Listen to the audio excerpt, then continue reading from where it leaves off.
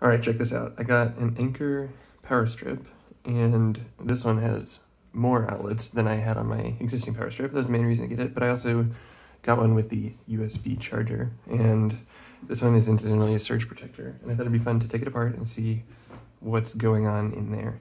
And part of the reason for taking it apart is that it really, to me, looks like there's a lot of wasted space here. We have 12 outlets total, and there's a huge forehead up here, and then this huge USB charging chin. So I would hope, looking at this, that there's something useful going on inside there, but I suspect there's a lot of empty space as well. It feels like this could have been smaller.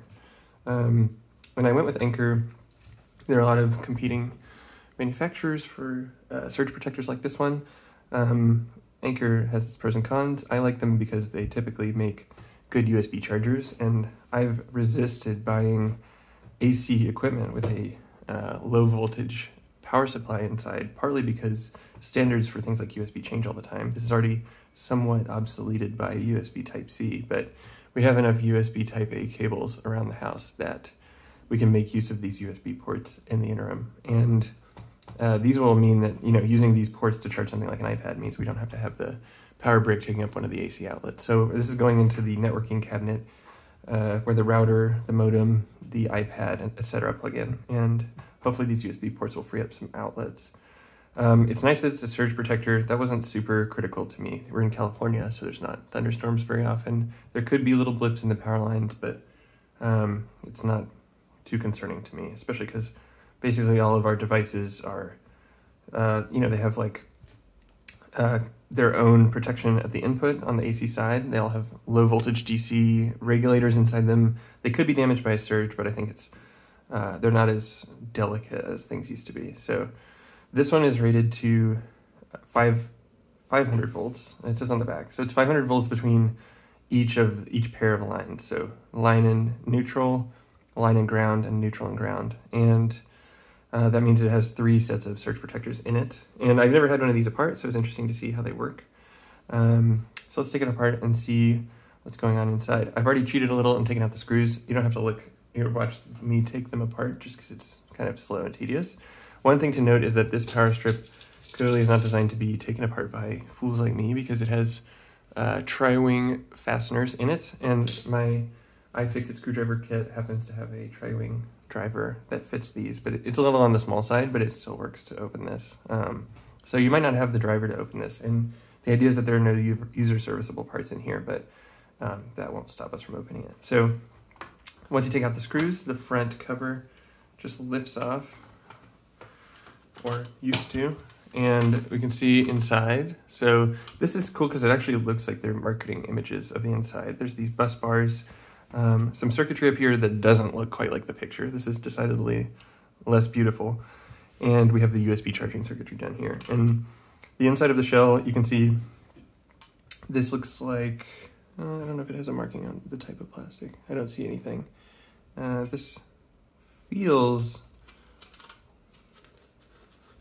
I'm not sure what kind of plastic this is. Probably ABS. You can see some mold marks in here in the light reflecting off of here. Mold's been fixed up a few times. Some scratches where people have sanded it and worked on it. It's cool to see that all the sort of work marks on the inside of the mold end up beautifully reproduced in this plastic. It shows how plastic can take such tiny details. The outside is a matte finish. It's very pleasing, nice white. And this is notable partly because the USB chargers are notable because they're power IQ, which means that in theory they'll charge things more quickly. So I think this means this is a Qualcomm quick charge compatible charger. I'm not exactly sure if that means what that means. We should check. So inside here, things look like you'd probably expect. I've never seen the inside of a power strip, but I think it's pretty cool how they've used this sort of thin sheet metal for the contacts. We can see the ground bus bars, and then we have alternating line and neutral. And I did already take out the cable strain relief bridge piece that was across the cable here. So one thing I really like about this power strip is that it has a beefy power cable, and we can see on the side here what gauge it is. It says it is rated to 300 volts and it's 14 wire gauge. So this is a thick cable. has lots of insulation, and then each of the conductors is conveniently color-coded according to the American standards. So we have green earth line, and then black hot and white neutral. The circuit boards are labeled nicely. They call out neutral, line, and ground or earth, and everything's pretty clean in here. There's a lot of empty space, and this circuit board is giant. I know part of that is because of current capacity on the traces on the back of this board. I'm not going to take it out because it's kind of sandwiched in here by all these conductors, and I don't want to stress them too much, but the back of this board has the power carrying traces coated with solder, so they do get a little extra current capacity from that. Solder's not the best conductor, but it does make the traces a little beefier, and it might also help reduce the kind of fractures or other failure modes of the traces. Like if they're carrying a lot of heat, they are prone to delaminate or something like that. But this should never be carrying that much heat. So it's got beefy traces on the back, and then we have these little heat shrunk surge protecting units.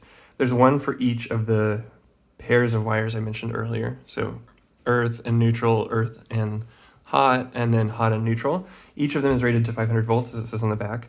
And each of these is it's 3 metal oxide varistors. So they're semiconductor parts that increase in resistance at lower voltages, but then conduct at higher voltages. So basically they'll open up if the voltage gets too high, they dump the current to earth, and then they close again. And I suspect that the fuses in here are thermal fuses, and they're resettable because they've applied thermal compound to the sides of the metal oxide varistors and on top of the fuse.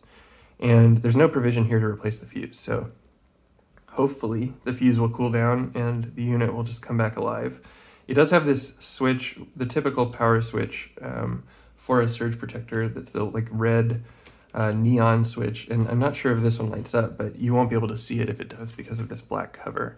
And then we have 2 LEDs, power and protected.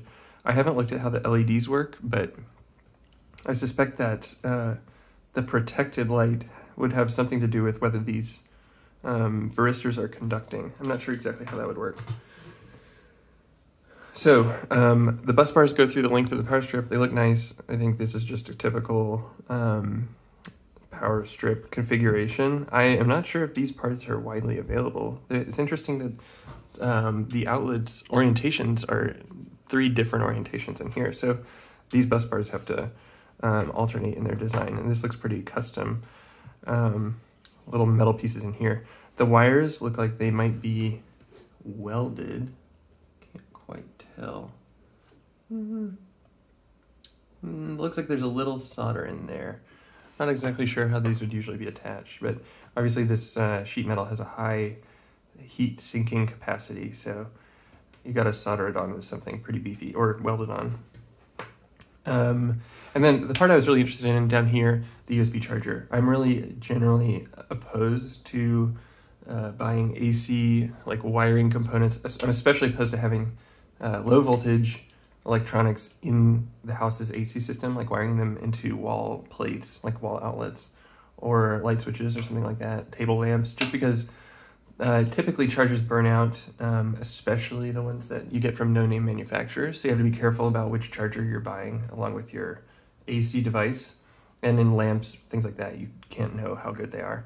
You don't want them to be dumping AC to the output by accident. That could kill you. And you also don't want them to be putting out just like pulsed DC, really choppy regulation. So you want this to be a good USB charger, as good as you would use for your phone if you were plugging it into the wall.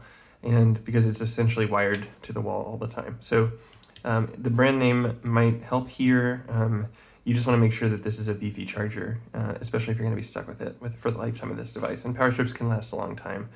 That doesn't, this being high quality doesn't reduce the risk of these becoming obsolete. Like USB Type A is on the way out. It's going to be around for quite a while because we have millions of USB Type A devices in the world right now.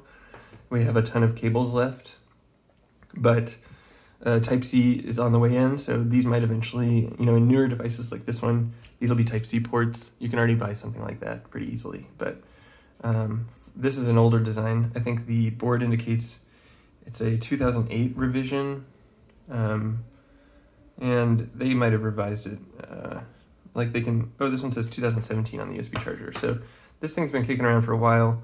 I don't know, they might have reskinned the outside, but the fundamental electronics aren't too exciting, which is what you would hope for. This should be a commodity. It should be tried and true design. So I do love how the conductors all have the correct color of insulation. That's a nice attention to detail. They could have made these all the same, but they didn't. I like the way everyththing's laid out in here. Like I said, there's a lot of extra dead space, which would have been nice to consolidate a little bit, but it's good to err on the side of safety. All of the conductors are separated from each other by these nice tall plastic walls. The bus bars are tucked in there. And then the USB, this is obviously low voltage, like you're gonna plug it into your metal-bodied cell phone and hold the phone to your face. So you want the USB chargers to be really well isolated from the mains voltage. So let me get a little screwdriver here so I can pry this because it's stuck again. I've already taken all the screws out of this power strip, but there are little plastic posts that things sit on. So you can use a screwdriver to pry these boards out.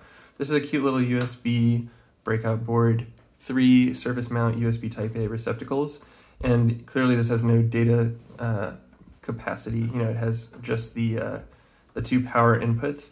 There are little integrated circuits on the back, and I have to wonder if those are for negotiating the power capacity with iPhones or other devices that are picky about their chargers. If this is a Qualcomm quick charge kind of thing, I'm not actually, that wouldn't really make sense to me because quick charge involves switching the voltage of the supply to between 5, 9, and 12 volts, and in order to charge at a higher rate. And this is only 2 supply lines, and I believe this says 5 volt, 3.1 amps. So I think Anker's using their sort of Power IQ marketing image, this little icon, to mean it's a capable charger. This says total max 5 volts, 3.1 amps. But this isn't like any kind of power delivery or special quick charge port. This is just a USB port that should be able to put out a lot of current. So something to note, like it's not going to quick charge an iPad like a dedicated quick charge charger would.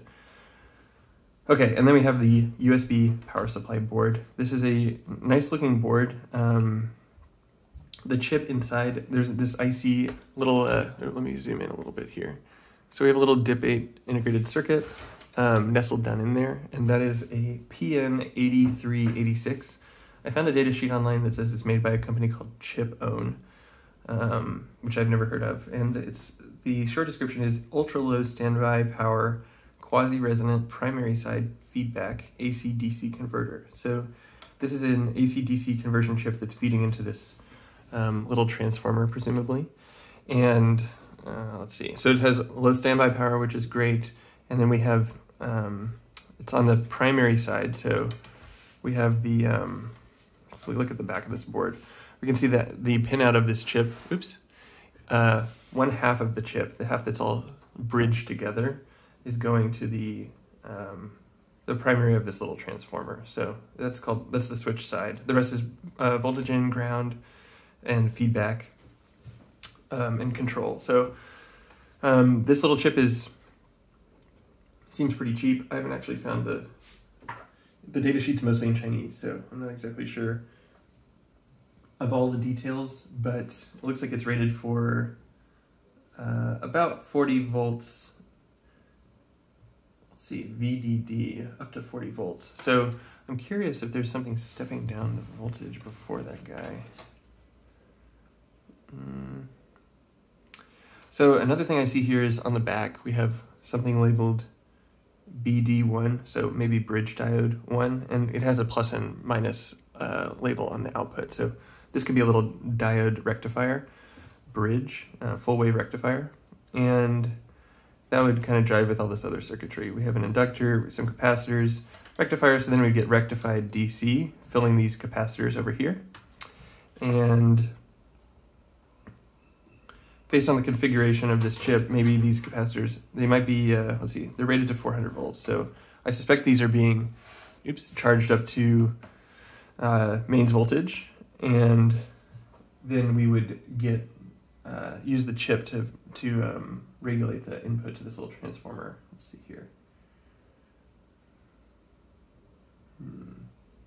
Interesting. another thing to think about, so I'm not exactly sure how this would work because, so I'm noticing that just looking at the bottom of this board, normally you would separate the high and low voltage sides of the PCB, ideally with a routed channel to prevent them from shorting at all in case there was something on the board that was slightly conductive. I don't really see any major separation between high and low voltage sides here, which can be fine, but something to note. And let's see if we can follow this through. Got some capacitors. We have maybe a big resistor in there. It's a little tricky to see. My lighting's not great right now. And then we have,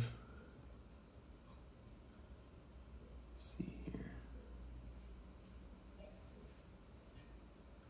some big traces out here from the output. So yeah, I'm gonna suspect that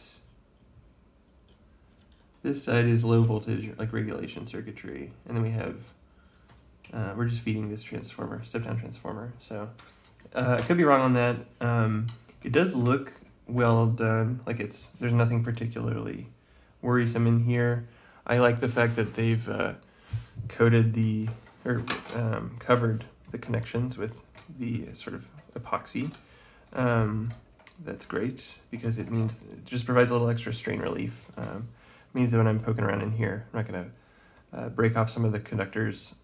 It also means that if this is subject to vibrations, it'll be pretty resilient. So I think I feel good about plugging USB devices into this thing. It'd be interesting to check the output voltage. I'm not going to turn it on while it's, or even plug it in while it's open like this, just because I'm very afraid of mains voltage.